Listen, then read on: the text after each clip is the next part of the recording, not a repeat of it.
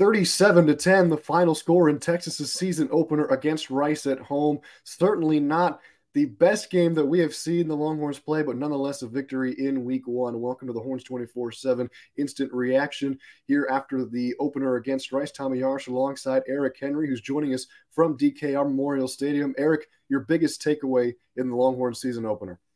I'm going to give you two, Tommy. I'm going to start on the offensive side of the ball. The resiliency of Quinn Ewers. We've heard head coach Steve Sarkisian talk about it all fall. The fact that maybe sometimes during last season, Quinn would go through a stretch and get down on himself. And Quinn's talked about the fact of not, coupling one bad drive into a second bad drive and a third bad drive. Well, we all saw that the offense was a little bit sluggish to open the game. There were some missed deep shots that Quinn talked about, Steve Sarkisian talked about as well. There were a couple fourth down conversions that, quite frankly, they got stopped. They were out physicaled by Rice in certain elements, at least in the first half of the game. But the fact that they didn't let that compound into an even larger issue in the second half, they came out.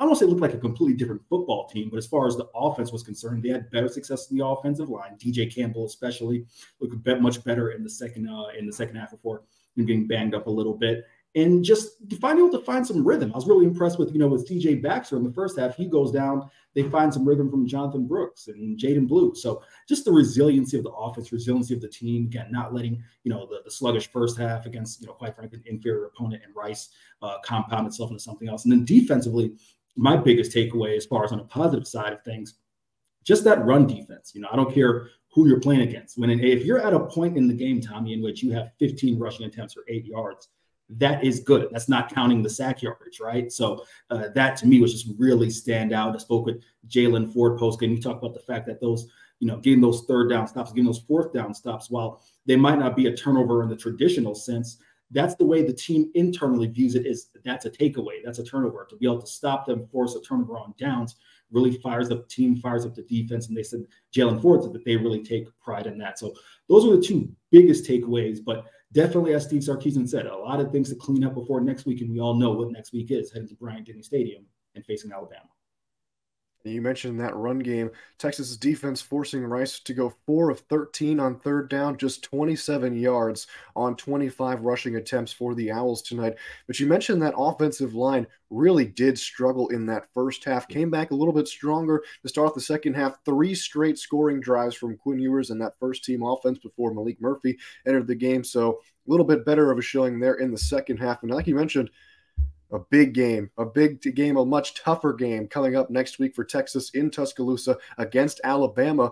Obviously, I think the offensive line here, Eric, to start us off when it comes to biggest areas of concern and stuff that does need to be cleaned up, I think takes precedence. You've talked a lot in the offseason about the power run game. You mentioned those 2 4th and shorts that couldn't be converted in the first half. I think that's where you need to start when it comes to the agenda for practice this week when you game plan for Alabama.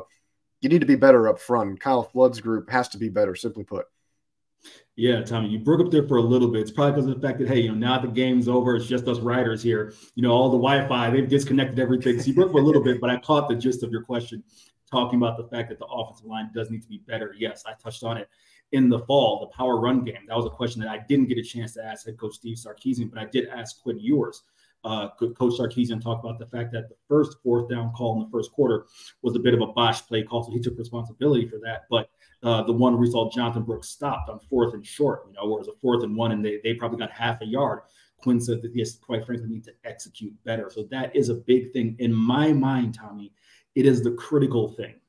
Steve Sarkisian was really proud, and he opened his press conference talking about winning in a variety of ways. He said that a lot gets made about the offense, right? But finding a way to win defensively is a way to win as well. And while I do agree with him in terms of his offense, you got to have, in my mind, you have to have a power run game to go into Alabama. It doesn't necessarily mean that power is saying, you got to have like a big physical back, right? I'm just saying when everyone in the stadium knows that you are going to run, Football Outsiders considers that statistic, 3rd and 2 or less, or 4th and 2 or less. If you're going to have those scenarios, which Steve Sarkisian said, he believes in his club, so he will go for it on 4th down, maybe more often than most, you got to convert. And again, the entire season doesn't revolve around Alabama, right? But that is a measurable statistic when you go into Big 12 play. So we'll see between, now and Friday and Saturday how they can clean those things up. But as you talked about, Tommy, in your question, the offensive line did look a little bit out of sorts in the first half. And that's the reason why a guy like DJ Campbell's in the starting lineup, right? A big 6'3", 340-pound road grader at right guard. He's got to be able to, kind of perform better. And then the offensive line as a whole. It's not just one guy when you talk about offensive line play. But yeah, that's absolutely something that has to pick up for them to really have success. Again, not just in Alabama, but Big 12 play as well. Kind of to continue building off of that when it comes to some stuff that needs to be improved upon in practice, something that Texas has struggled with dating back to last season, third down conversions and the deep ball. Texas 6 of 15 on third down today, 1 of 3 on fourth down, like we mentioned earlier, and then couldn't complete a pass from 25 yards plus through the air. Steve Sarkisian did touch on that in his press conference, saying that we're getting closer.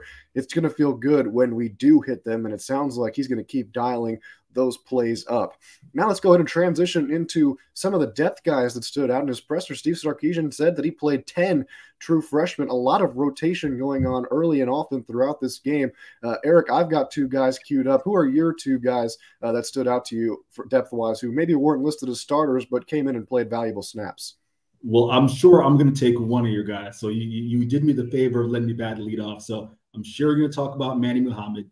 He, in my mind, had an excellent showing, get a lot of playing time. It's funny, some of the other writers kind of said to ourselves that Malik Muhammad's a guy who I think in his freshman year, he might get burned a time or two, right? Or he might, make a mistake as far as reading I shouldn't say burn, but make a mistake in terms of reading what he sees. But for as many times as he makes that mistake, we genuinely see a player who's going to get an offensive time or two, right? And that could result in some turnovers that are being forced. So Malik Muhammad, in terms of a freshman, that's one guy who caught my attention. Now, I'll give you another guy as well, who I think, really kind of held his own in terms of someone who might have been unexpected. That's Gunnar Helm.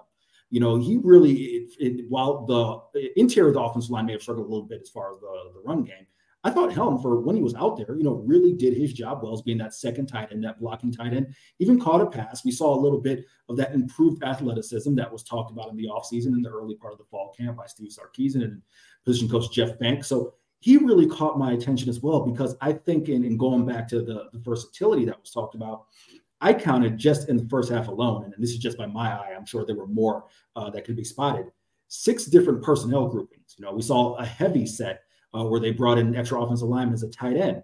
We saw, the touchdown screen to Jonathan Brooks that came out of a 20 package, right? 2 backs, no tight ends. Of course, we saw your traditional 11 personnel. We saw the 12 personnel with Gunnar Helm.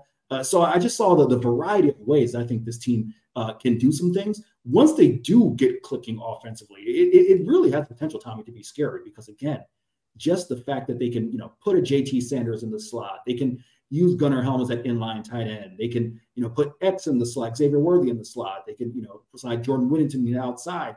Just a myriad of things and a myriad of ways they can use these players, kind of positionless football almost. The possibilities are endless. It's just a matter of kind of getting, that timing, getting what you need to down. So we'll hope, again, that they can get that fixed between now and next week.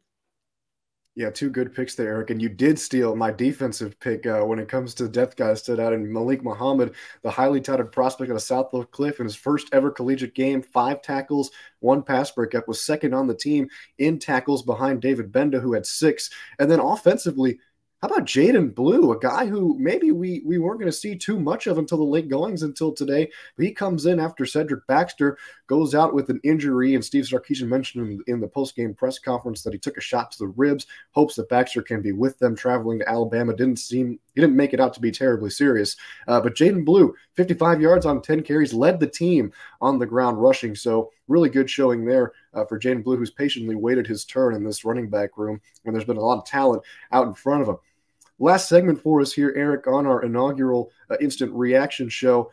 Players of the game on offense and defense. I'll once again let you lead off here with this one. Player of the game offensively, I have to give it to Xavier Worthy. I mean, in my mind, Tommy, especially when the offense was trying to find their rhythm, you just saw a player who, quite frankly, you can say 95% of FBS teams just don't have in terms of his big play potential. I want to say in the first half, I should have jotted that number down. He had something like 6 grabs for 70-something yards.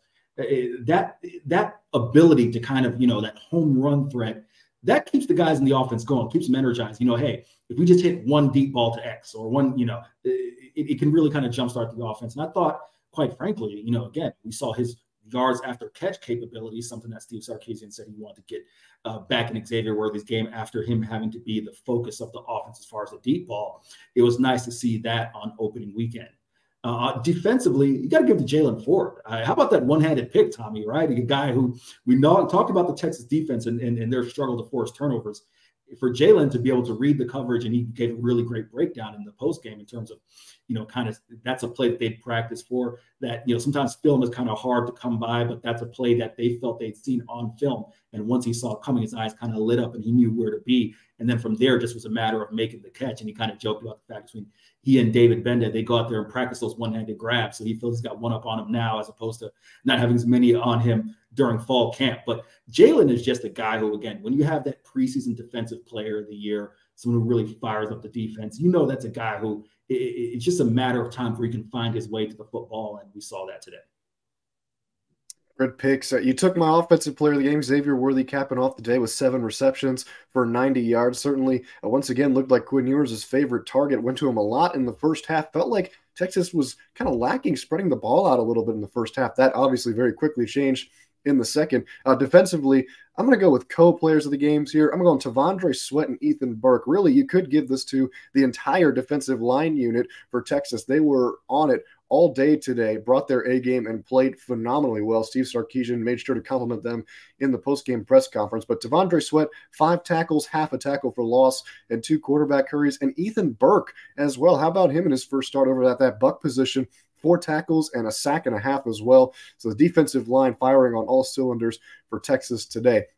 As we mentioned, they pick up that 37-10 victory in the season opener against Rice. Eric, final thoughts as Texas heads on the road to Alabama for a much tougher matchup in week 2. Final thoughts, Tommy. Well, there's, again, Rice. That's an opponent that I'm sure some fans out there will be disappointed by the score line. And, again, offensively, if they'd gotten going a little bit quicker, I think that score line might have been different. But now you got to transition to Alabama. So I'm going to harp on the things that I talked about in the open. Power running. Can you win in short yardage situations? Again, Tommy, there's something about, in my mind, a mentality. While, yes, Steve Sarkisian talks about the fact he wants to win different ways and do a variety of things, 3rd and 2, 4th and 2. In my mind, those are running downs, especially when you got a DJ Campbell and you got a big offensive line. You got to impose yourself. Can they do that? Because there's going to be a time. You might only have 2 of those situations all game, Tommy, but those are huge momentum shifts, right? Think about it. When Rice was able to stop Jonathan Brooks on 4th down, they all came out, fired up, right? That's a momentum shift. While they were never really in the game, it provides hope. Now, that's going to be the case against Alabama. They are going to be in the game in those times. So can they convert in those situations? And then the deep ball. When you got an A.D. Mitchell, you have X, you have Xavier Worthy, you have J.T. Sanders. All the talk has been about getting the deep ball going. And yes, to their credit, Steve Sarkisian actually mentioned this in the last press availability that he had, that I'm going to make the motion he did since we're on camera, that not everything has to be up the field. You can kind of get some guys going like this, hit him in a crossing pattern, and they can take the ball the rest of the way. And yes, we saw an Xavier Worthy do that. We saw JT Sanders score on the it goes down as a 40-something yard TD pass, but we know that was JT taking it most of the way. But you got to be able to make the defense defend the first level, the second level, and the third level. And right now, offensively, if you're a defense facing the Texas offense, you don't fear them as far as that deep ball going over your head. You got to be able to get that going, in my mind. So doing it against Alabama is going to be a tough task, but we'll see if they can jumpstart that this week. Yeah, you couldn't have said it any better myself. I think the biggest thing, 100%, offensive line just has to improve. Better in run blocking, better in pass protection. That's going to be crucial if Texas wants to beat this Alabama team here in week 2. Thanks for joining us here on the Horns 24/7 YouTube channel for our week 1 instant reaction. Make sure you like the video and subscribe to the channel, and also turn on notifications so you're the first to know when new content drops throughout the season. For Eric Henry, I'm Tommy Yarsh. Thanks for joining us, and we'll see you next time.